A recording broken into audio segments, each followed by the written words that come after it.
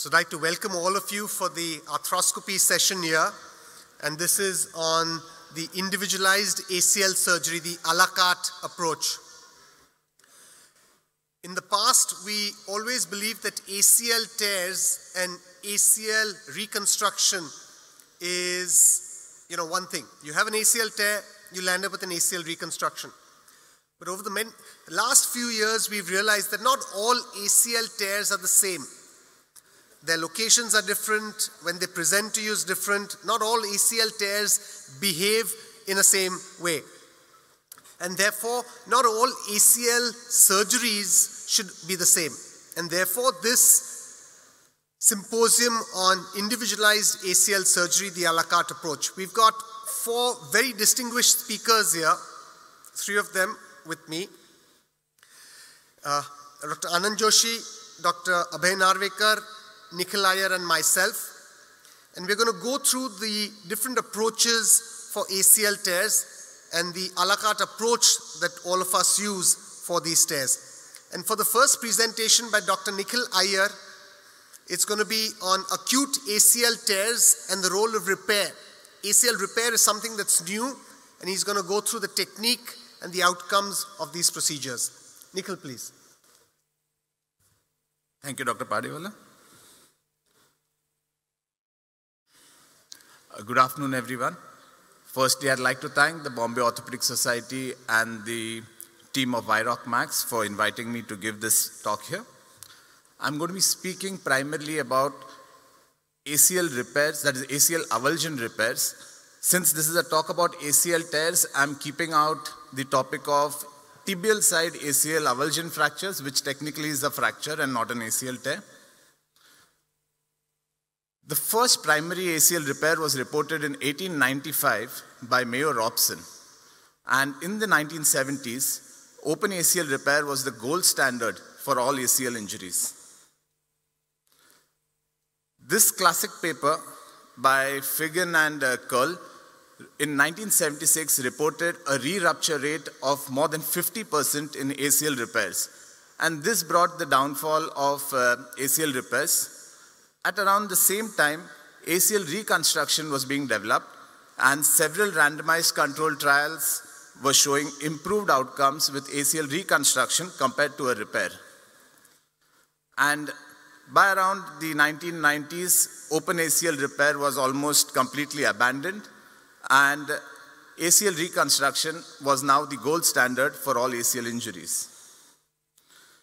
The question is, were we comparing oranges with apples in comparing ACL repairs with ACL reconstruction? Primary ACL repair, as it was described, was an open procedure with resultant morbidity from the arthrotomy itself.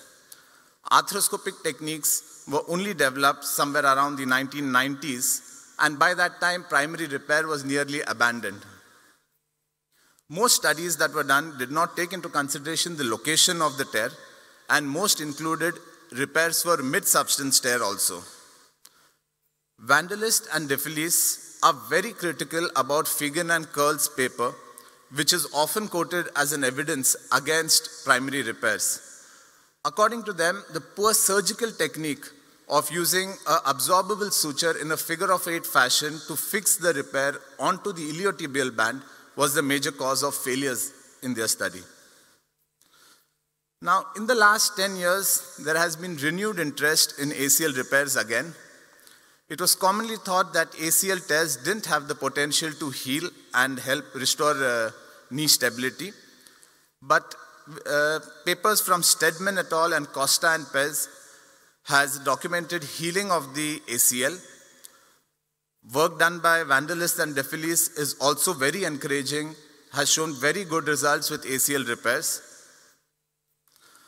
Now, the main advantage of an ACL repair over a reconstruction is it is less invasive. That is, the tunnels drilled for the repair are less than half the size of the bone tunnels required for an ACL reconstruction. ACL repair has the potential to preserve native insertion site as well, which in turn leads to a more normal joint mechanics and has decreased risk of post-traumatic arthritis. It avoids graft side morbidity like anterior knee pain and weakness of the hamstring. And per se, no bridges are burnt. In case there's a failure, you can always do a reconstruction. Now, understanding the Sherman classification is very important for doing a good ACL repair. Type 1 is the true avulsion where there's hardly any ACL tissue left on the femur. Type 2 is around 20% of ACL tissue left on the femur.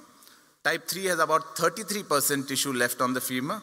And type 4 are the mid-substance tear, which are about 50% of the tissue still left on the femur. Patient selection is the most important thing for a successful ACL repair. Higher failure rates are seen in younger patients. Patients actively involved in competitive sports also showed higher failure rates. So my ideal candidates are not very young and are low demand patients not involved in active sports. Mid-substance tears have very poor results. The best candidates are type 1. You can stretch it for type 2 tears also. A good remnant quality is mandatory for doing an ACL repair. And most studies have shown good result in doing early surgery, that is within the first 2 to 3 weeks of injury. There are 4 techniques which have been described in literature. The suture tape augmentation, the ruptured parts of the ACL are brought together with lasso sutures and protected with a 2 mm wide high-strength tape, which acts as an internal brace to provide stable environment in which the ACL can heal. This also protects the ACL during the healing period and allows for early mobilization. The suture anchor primary repair technique, similarly, the ACL is sutured from the distal aspect of the remnant till the avulsion part, and both the posterolateral and the anteromedial bundles can be fixed back with the help of knotless anchors to their respective footprint. Most of the times, this is also augmented by a tape. Now, the dynamic intraligamentary stabilization which has been described is similar to tape augmentation, the only difference being on the tibial side, I think the video is not, is it playing? Yeah. On the tibial side, the tape is fixed on a spring screw system. This dynamic fixation provides biomechanical stability and a stable environment for the ACL to heal. Now, bridge-enhanced techniques involve suture repair of ligament, which is combined with a bioactive scaffold to bridge the gap between the torn ligament ends. Now, lastly, this is a surgery which I'm showing. You can see this is a type 1 avulsion. Luckily, in this patient, you can see both the bundles very clearly. I usually use a flexible cannula, like the passport cannula, and I use an antegrade suture passing device. My preference is to have a cinched lasso as the first stitch at the distal end of the remnant, and then I take continuous sutures all the way till the avulsed part. Once you have done this for both the bundles, you use this suture to retract the ACL out of your way so that you can work in the notch. Once you look inside the notch, with an awl, you identify the center of the footprint. Beware, you should not use your shaver, let all the tissue be there. I use an outside-in guide to create my femoral tunnel, and through this tunnel pass a shuttling suture along with a tape. The tape is loaded on a button which is on the lateral cortex, and the repair sutures will also be tied on the same button. Now the tape which has come will be passed through a tunnel in the tibia on the anterior third of the ACL, and this is tied either on an endo button or a knotless anchor. Once this is done and the repair is complete, here you can see the ACL has gone back all the way to the attachment. This step is very important where you make marrow vents to improve the biology and help in the ACL healing. You can see at the end of the repair, you have good tension, a well-positioned, a well-directed ACL, and most of these patients, if selected well, will do well. So the take-home would be patient selection is the most important thing in a primary ACL repair. In the right patient, ACL repair has shown equal or better outcomes than an ACL reconstruction. Surgical technique has to be meticulous, paying attention to biology. There are limited studies today, and there is a requirement for good random control trial in the future. Thank you. I think I'll welcome Dr. Pardiwala for his next talk on remnant preserving techniques.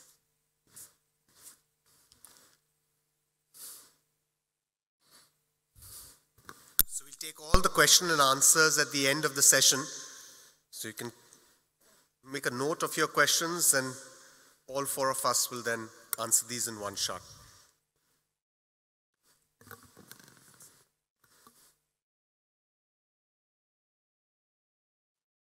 So I'm going to cover remnant preservation techniques for subacute ACL tears. And we've just seen that not all ACL injuries are the same. You've got different types of injuries based on where it takes place, the type 1, 2, 3, and 4, based on the location, but also on the duration. So you've got an acute ACL tear which may have some potential for healing, and you've got the chronic which will retract and therefore have no remnant also left, and the very chronic which are going to have secondary changes. But in between you get the subacute, and the subacute are from 6 weeks to 3 months. So 6 weeks to 12 weeks is when they'll present to you. And if they present to you with a large stump, they're type 1 or 2, it might be worthwhile to consider a remnant preservation technique. So what do I mean by a remnant preservation technique? So you've got a patient like this who had either a type 1 or a type 2 ACL avulsion which didn't heal. So some of these will actually heal. You heard the papers that Nikhil alluded to. Some of these will heal, and the guys who heal don't require anything. But in case this patient comes to you at 6 weeks, 8 weeks, or 12 weeks with an unhealed ACL and either instability or clinical signs of laxity, then it's worthwhile to consider a remnant preservation. And for remnant preservation, there are basically 3 techniques. So this is the first one. This is a patient with a type 1 ACL stump. So this ACL has avulsed directly off the bone, and therefore this stump can be resutured or refixed back to the footprint. So what do? You do a ACL reconstruction but with a small diameter graft, and you call this, you could term this as biological internal bracing. So you will go ahead with your standard ACL reconstruction, but while you're doing that, you make sure that your remnant out there is not damaged. So on the femur, you make your bundle, your socket within the AM bundle. In the tibia, you tend to be a little more posterior than a standard one. And the reason for that is that you want to preserve the anterior tibial attachment of the ACL, because that's something that really can't be reconstructed by any means.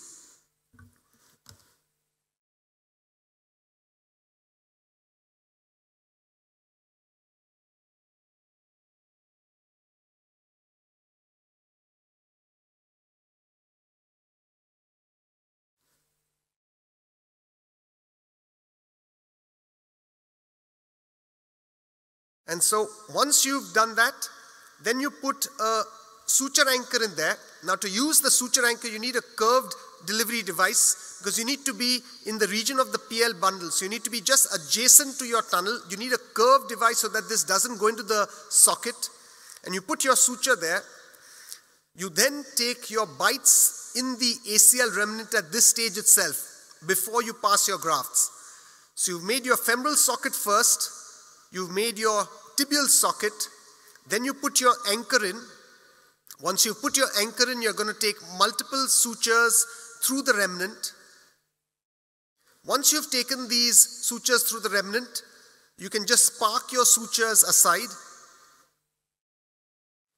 Then retracting the remnant, you'll pass your graft through.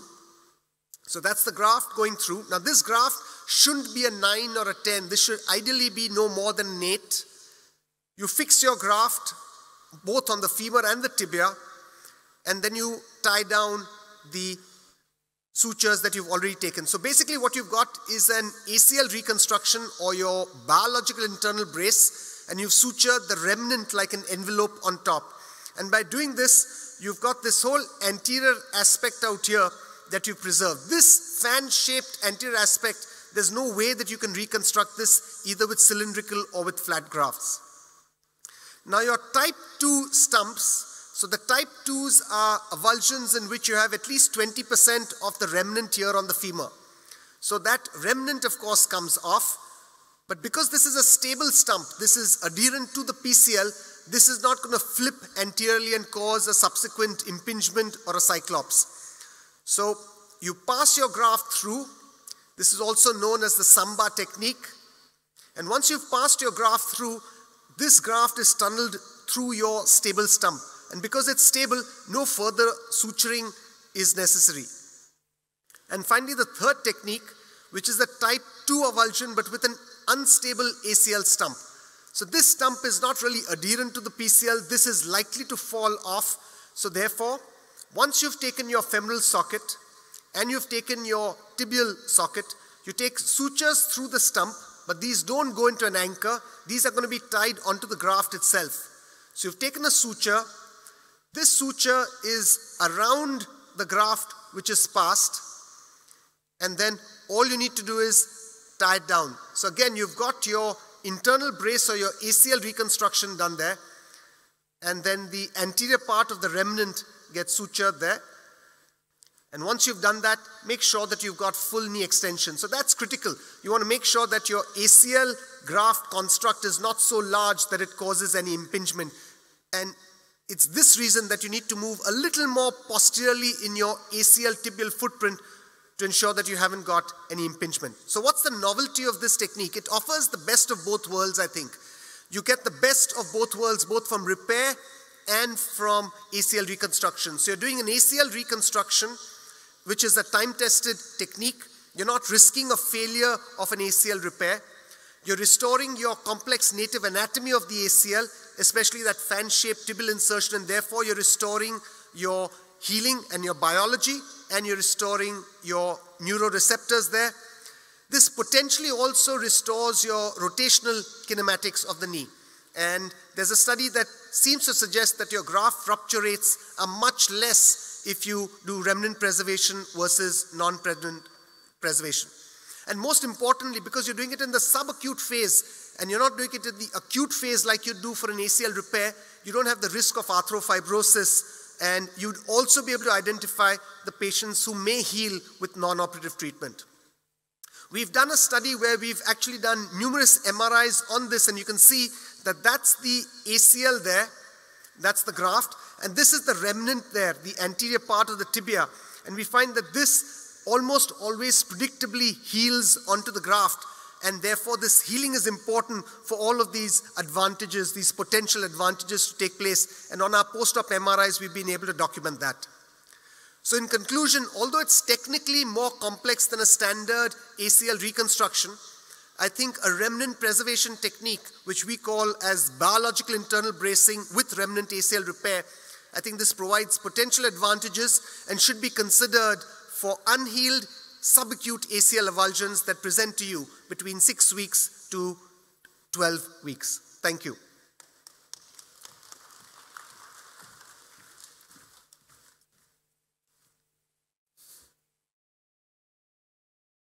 I'm now going to request Dr. Anant Joshi to cover conventional ACL reconstruction techniques. When and how should we do this?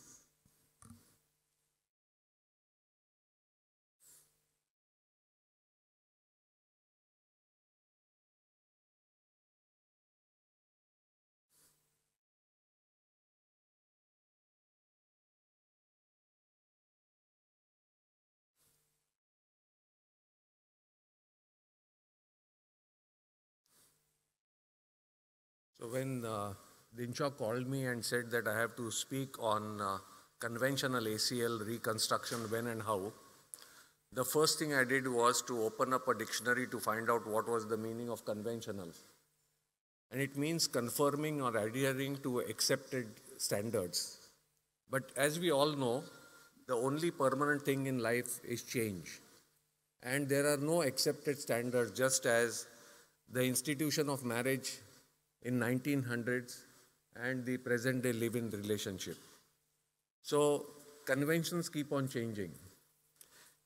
In the early 90s, when we started doing ACL reconstructions, the convention was using the bone patellar tendon bone because it was considered as the gold standard. We did a wide notchplasty to accommodate this bone patellar tendon bone. We used transtibial drilling techniques to reach the so-called isometric or physiometric graft placement site.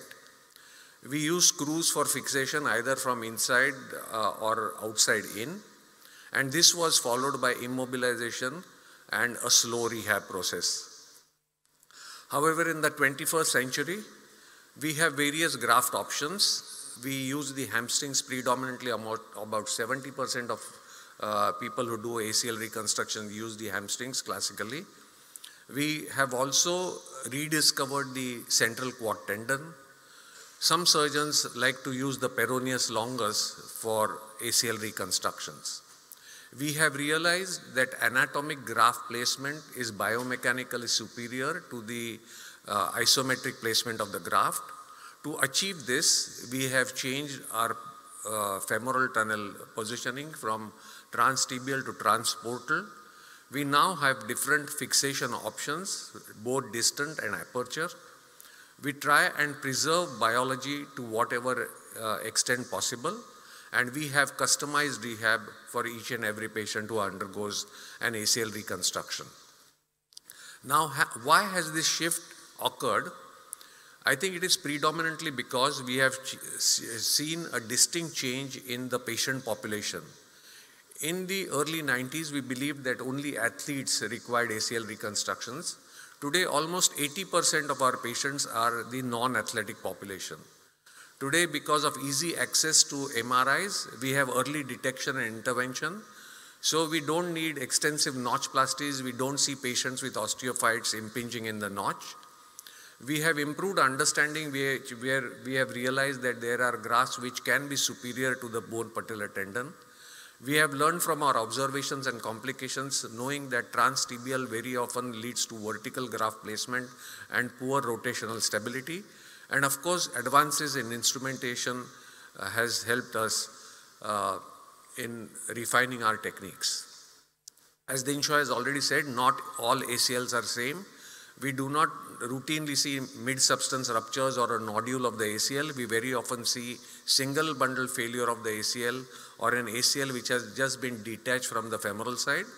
And here is a classic case where you can see that the ACL has been detached, and you can excise just the nodule of the ACL in these situations and do what is called a biological internal bracing of the knee.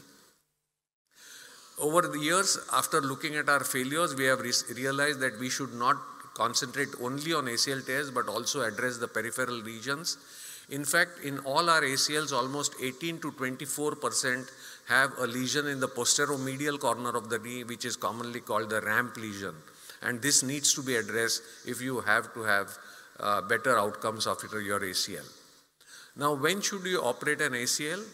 I think we do not like to operate an ACL when the knee is swollen, stiff and painful. We do not want to add in the surgical insult to an injured knee. So we do not operate when there is significant bone bruising. And we always want to do a good prehab before deciding which patient needs an ACL reconstruction, because you need to differentiate between copers and non-copers. In the chronic stage, you can operate only if the patient has symptomatic instability, and we never do an ACL in an already arthritic knee. So here are the steps which we routinely follow in the anatomic ACL reconstruction. And I like to use the KISS principle, keeping it super simple. As Aristotle has already said, we are what we repeatedly do. Excellence then is not an act, but a habit. And therefore, I like to do my ACLs in a sequential fashion, where I do a diagnostic round followed by a graft harvest, ending up with the tunneling, graft passage and cyclic loading. For me, the diagnostic round is extremely important because that gives me an idea of how much graft is required. It also tells me what are the associated lesions that need to be treated, a meniscal repair that needs to be carried out, or an opening on the posterolateral or the anterolateral sides which may necessitate extraarticular structure. Once the diagnostic round is done, then I go for the graft harvest. In majority of the patients, we use a single semitendinosis, Wherever we find that the semitendinosus is not adequate, we opt for the gracilis as well. It is very important that you make sure that you have a robust graft, because this is very often can compromise the outcomes of your ACL reconstruction.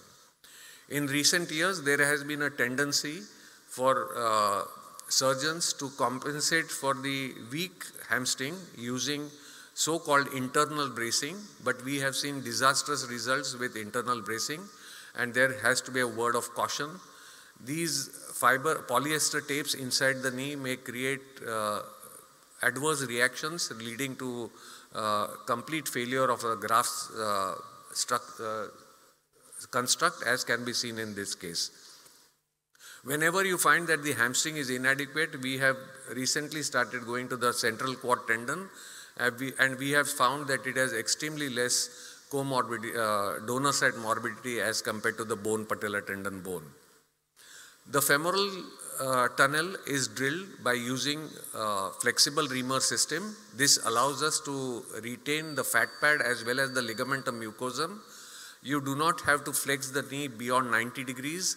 So excellent visualization of the femoral footprint is easily possible by using this flexible reamer system.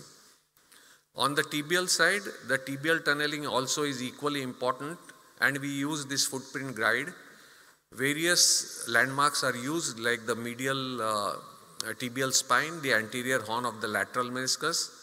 Without disrupting the tibial side of the ACL, we normally make a window in the ACL doing what is so-called the Samba technique, and the graft is then railroaded. Whenever possible, it is a good idea to make sure that the endo button has exited out on the lateral cortex and flipped, so that you don't land up with an endo button either in the soft tissue or in the bony tunnel.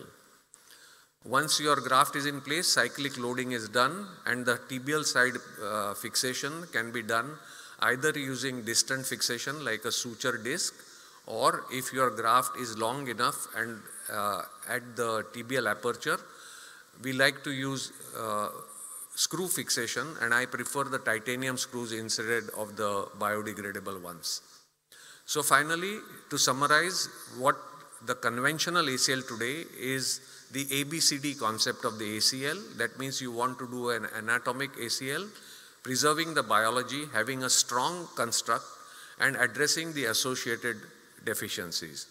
So this is the conventional ACL in this century. Thank you very much.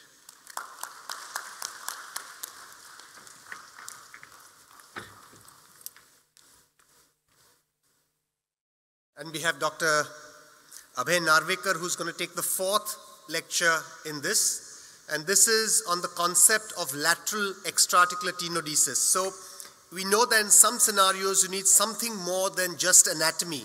So what are those scenarios and how do we do this? Dr. Abhay Narvekar is going to cover. Thank you, Dinshaw. The lateral extraarticular tenodesis is nothing new. It is basically a Lemaire's procedure, which is now sort of modified a bit. The thing is that when we do an ACL reconstruction, we want to provide both rotational as well as translational stability. And more often than not, the failure of ACL is not so much because of an anterior-posterior translation. It is basically because of a rotational pivoting. And we all know that rotations are best controlled from the periphery. And this is one of the papers, an old paper by Andrew Emmis, where he has shown that the force on the ACL is probably 6 times the force that is seen by the anterolateral ligament. Now, a Sigon's fracture, which is part and parcel of an ACL injury, tells you that there is an anterolateral structural injury along with the ACL. So this has been described by Paul Sagan in 1879. A lateral ligament has been described by Houston and Andrews, okay, as late as in 1976. So what are these anterolateral structural complex? It's basically the IT band, the deep IT band, which contains the Kaplan's fibers. These Kaplan's fibers, the anterolateral ligament, and the lateral capsule, basically these fibers which are called the capsulo-osseous fibers, these are the ones that provide anterolateral stability and prevention of pivoting, and controlling the internal rotation of the tibia. These fibers are probably the most important fibers that prevent pivoting in an ACL injury. Recently, there has been a lot of hoo-ha about this new ligament, so-called the anterolateral ligament, as claimed by Claes. We've seen that this was already described by Sigon and others. And as yet, this particular ligament is not yet resolved in terms of its attachment. Some say that it is anterior and superior to the lateral epicondyle. Others believe that it is probably proximal and posterior to the lateral epicondyle. However, Claes has done some selective cutting of the ligament, and he has shown that when the ligament ACL is cut, you only get a grade 1 pivot. If you only cut the ALL, you again get only a grade 1 pivot, but if you cut both, you would probably get a grade 3 pivot. However, the Imperial College, both MS as well as Andy Williams, have done an exhaustive study on the lateral structures, and they believe that the anterolateral ligament is really not very important. It is the IT band with the attachments to the condyle, the lateral femoral condyle, which are the crux to prevent the pivoting in an ACL injury. So what is the procedure that is used? It's a very, very simple procedure. You take a lateral incision, a 10 by 80 millimeter graft is harvested, basically keeping it attached to the Gerdy's tubercle, passed under the lateral collateral ligament, and then it is fixed proximal and posterior to the epicondyle in 60 degrees of flexion with very little tension, maybe just about 20 newtons. So it is the lateral incision in line. You have,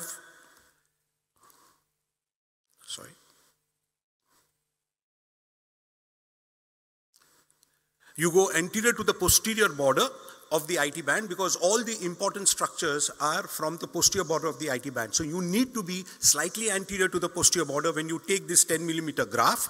You can just be about 25 millimeters proximal to the LCL that you can actually feel there. So you have to always take an 80 millimeter graft. You pass it under the lateral collateral ligament, like so, and then you select a point which is proximal, just about 5 millimeter, 10 millimeter proximal and 5 millimeter posterior to the lateral epicondyle. You can fix it in various ways. You can either fix it with a screw or with an anchor or with a staple. I prefer using the anchor because invariably there is a coalescence of tunnels when you are using the ACL as well as this particular tunnel which are going from the lateral epicondylar area. So what are the do's and don'ts as far as this procedure is concerned? First thing is, do not go too posterior to the epicondyle. The moment you go too posterior to the epicondyle, you are going to make the whole structure very tight. Do not put too much tension. This is not a sort of a ligament where you got to really pull it. It is a restraint to prevent internal rotation. And the most important thing is, never fix this graft in external rotation. It has to be fixed in neutral. You fix it in external rotation and then you are going to really constrain the lateral compartment completely. The important thing about this particular procedure is the fact that the lateral collateral ligament basically acts as a pulley. So it doesn't really matter where the proximal, that means you do not have to concentrate on isometry. You can go as proximally as you want on the lateral femoral condyle as long as you are in line with the epicondyle. So what would be the indications? Now I have a lot of indications for this. Young patients, especially the pediatric sportsmen, because they have a very high rate of failures. Those patients who have basically a high pivot, hyperlaxity, genu recurvatum, part of hyperlaxity, where you are anticipating pivoting activities. You know that this particular person is probably going into some pivoting activities like basketball or football or something. Maybe you are going to add an IT band. In all ACL revisions, because you do not want to fail anymore. In female athletes, because we know that the failure rates are very high. Obviously, when there is an MRI evidence of a lateral capsular injury, then you want to reconstruct it. Those patients where there is a propensity to a failure, like a higher posterior tibial slope, also in meniscal deficiencies, and where the BMI is more than 30. So there is a sort of a guideline where certain points are given for each of these indications, and depending upon the type of surgeon you are, you may either define 5 points or 10 points where you would then add an IT band tenodesis in these patients. So in our unpublished data, we have a total cases in just about 2 years, 116. We've had only one failure, that too basically because of a fall. This was in 11 months, had to be revised. Detailed results are awaited, but they're very encouraging. Biomechanically, really, there is not much of a difference in terms of restriction of internal rotation by either a ALL, that is an anterolateral ligament reconstruction, or an IT band tenodesis. And if you look at the network meta-analysis of randomized controlled trials, you will find that the outcomes following a LET are definitely enhanced over just an ACL reconstruction. So what are the advantages? It decreases the stress on your ACL graft by almost 43%. Obviously, there is a reduction in the pivot shift. And if you just do an ACL reconstruction, invariably you find that the rupture rates are almost 11%, which come down to almost 4% when you add an LET to it. So this is an excellent study where two groups of patients, 90 patients each, they were followed up 100 months later. In one group, only reconstruction, other group, reconstruction with ALL. Both were sort of matched.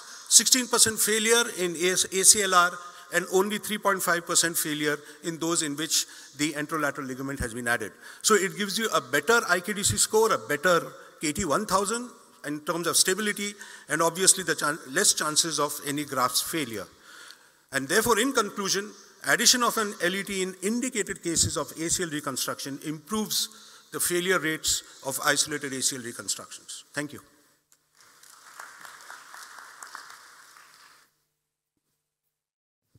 So we're open to questions now. All of you who've got questions, if you could identify yourself and to whom you're asking the question, it'll make it a little faster. We've got about 7 or 8 minutes for questions. Is it open? Hi, I'm Dr. Milind Surwade. My question is to Dr. Anant Joshi. Sir, what kind of prehab do you start the patient of ACL on? For how long? And whom do you label as a copers for conservative treatment? So I think my prehab predominantly is dictated by the bruising seen on the MRI in the acute stage. So if there's extensive bone bruising which we see, it's almost like an impact fracture. I very often like to put these patients on a non-weight bearing thing for at least a week to 10 days before we start range of motion.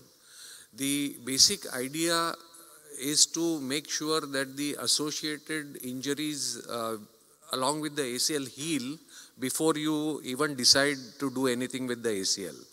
We often see that the MCL is injured with the ACL, one of the common injuries associated. And we feel that if you go ahead and do an ACL reconstruction in this situation, the patient is likely to land up with severe arthrofibrosis. So the aim of prehab is basically to make sure that the swelling reduces, the patient gets full range of motion, he is able to walk without a limp, and then if he has symptomatic instability, only then we would consider doing surgery. There are enough and more patients who after doing a proper prehab may not experience instability at all, and these are copers, and unless you give them a chance, you are not able to differentiate between a copper and a non-copper. Hello. Good afternoon. I'm Dr. Miten Chet. Thank you for the informative lectures. My question is to Dr. Dinshaw, sir. What sutures do you use for suturing the remnant, especially to the graft in those third type of cases, absorbable or non-absorbable? Why and what size? It's a 0 number fiber wire. I think a 0 number fiber wire is very easy to pass with the present instrumentation. It's not too weak like a 2-0 which may break because you're going to start off your rehab and your weight bearing and everything else remains almost identical. So for me, 2-0, 0 number fiber wire is probably the best. There's going to be a small knot out there, and typically we've seen from our experience with meniscus repairs that these knots really don't cause any impingement. They synovialize well. So for me, the best suture is a non-absorbable one, which is strong enough and which is wide in diameter, so therefore 0 fiber wire. Thank you. Thanks. Good afternoon all, I'm Rajiv Kulkarni. I have 2 questions for Dinshaw sir and 1 question for panelist. Question to Dinshaw sir is, first is the small graft you mentioned for type 1 cases. So do you prefer peroneus longus in those cases or hamstring? I typically will only take a single hamstring. So that will be the semitendinosis. And I'll either quadruple it or triple it so that I have a graft between 7 to 8, depending on the size of the footprint. I don't want a graft that's too small, because just in case your remnant doesn't heal, it's going to become a small diameter ACL reconstruction that's going to fail. Yes. And if it's too large, then you're going to have impingement, which is also going to fail. So I think for ideal sized normal patients, it's 7.5 or 8. If you've got a larger patient, they may move up to 8.5. Very thin patient, maybe a 7. Okay. But that's your typical internal, biological internal brace. Thank you so much. Second question is, at subacute stage when you tend to operate these cases, how much is the healing potential of the remnant, do you feel? So most of the studies show that your healing of the remnant can only occur up to 12 weeks. So therefore we call these as subacute, 6 weeks to 12 weeks. So if you're going to do remnant preservation, it has to be between 6 weeks to 12 weeks. Now, I'm a strong believer, as Dr. Anant Joshi mentioned, that some of these ACLs can actually heal. So therefore, I don't go in for so many primary repairs. I'm going to give that patient some chance for letting that acute inflammatory episode recover. I'm going to then try and see, is he having any instability or not between the 6 to the 12 weeks. If he's having instability, I'm going to jump into it. To be quite honest, 12 weeks is not adequate to determine whether he's a coper or not. So sometimes we need to take a call. If he's a high demand individual and he's got a grade 3B Lachman, I'm going to tell him, look, we're going to lose that opportunity to do a remnant preservation, especially if he's a type 1 or 2 on the MRI. If he's a type 3 or 4, I'm not going to be doing too much remnant preservation. So I'll then wait and see if he really becomes a coper or not. Thank you so much. Dinshaw, I have a question for all the panelists. My name is Dr. Roshan Wade. Basically, my question is, when we come back to Lemaire, Dr. Narvekar said about Lemaire, then you came back on the complete repair of this torn ligament from the femoral side, right? And somebody is talking about ACL primary repair. So if you see the histologically, repair pattern and injury pattern of the knee joint. When we started knowing about Lemaire procedure, it was in 60s. That was a fashion. We started with ACL reconstruction, then came the BTB, then came the hamstring. And probably the hamstring era is a era which is a weak era. And that is why probably you need the additional procedure. So my question to all the panelists, are we doing injustice by doing hamstring ACL reconstruction instead of BTB or CQT? Because none of those BTB or CQT had associated a high revision rate as regards to the hamstring.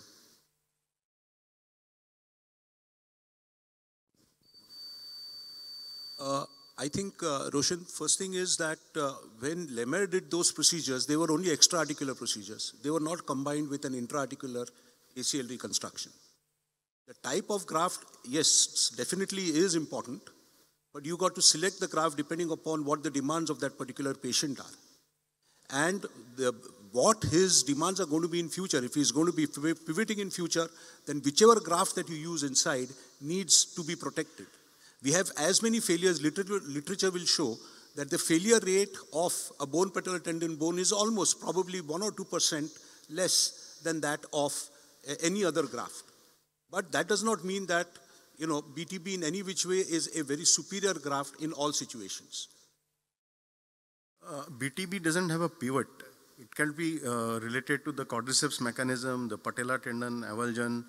Other complications are higher. But if you see the pivot shift after BTB is very, very less as compared to the hamstrings. On the contrary, I think what is less with a BTB is probably the anterior translation because it is a rigid graft. That the problem is that because it is a rigid graft, it can prevent, you tend to be a little bit more central, and therefore pivoting in a BTB is found to be far more than that what you would occur with a hamstring graft. The other thing is you need to be anatomic, and probably literature has showed recently, as a matter of fact, that the best combination for an elite athlete, like a footballer or any other contact athlete, is a combination of bone patellar tendon bone with an extraarticular tenodesis. That has the least complication rate. So there is no question that the extraarticular provide a lot of rotational stability. Which graft to use would then depend upon what the patient's demands are after your surgery. Do we have some more questions? Yes, please. Milind Chaudhary here. Question chiefly to Abhay because he spoke about extraarticular. He's expanding the gamut of this, this conversation to congenital deficiencies of the anterior cruciate. We've been trying with the Macintosh over the top, which combines the extraarticular and the intraarticular.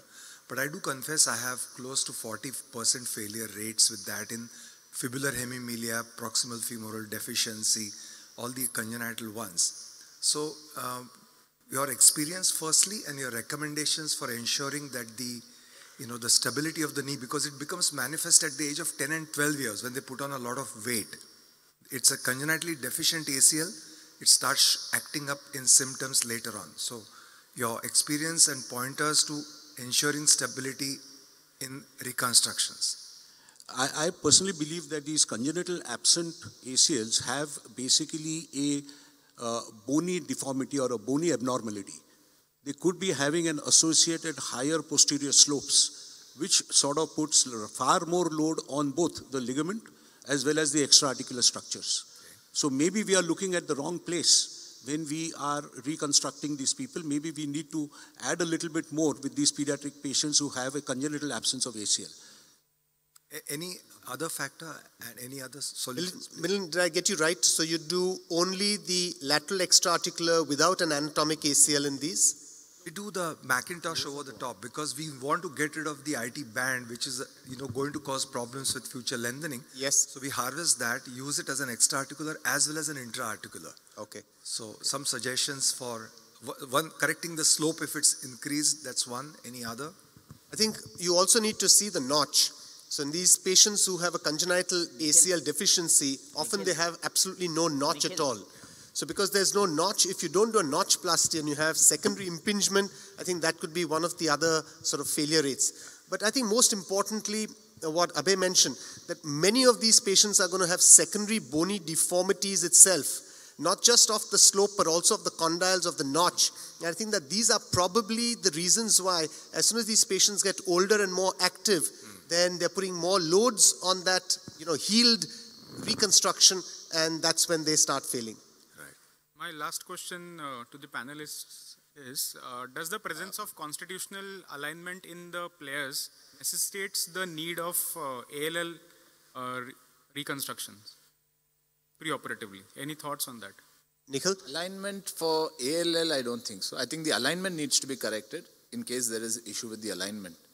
Okay. It is the pivot which dictates, for me at least, the reconstruction of the I'm going to rephrase that question. So your question is, if it's an athlete who's got a varus knee, a congenital physiological varus knee, and he has an ACL tear.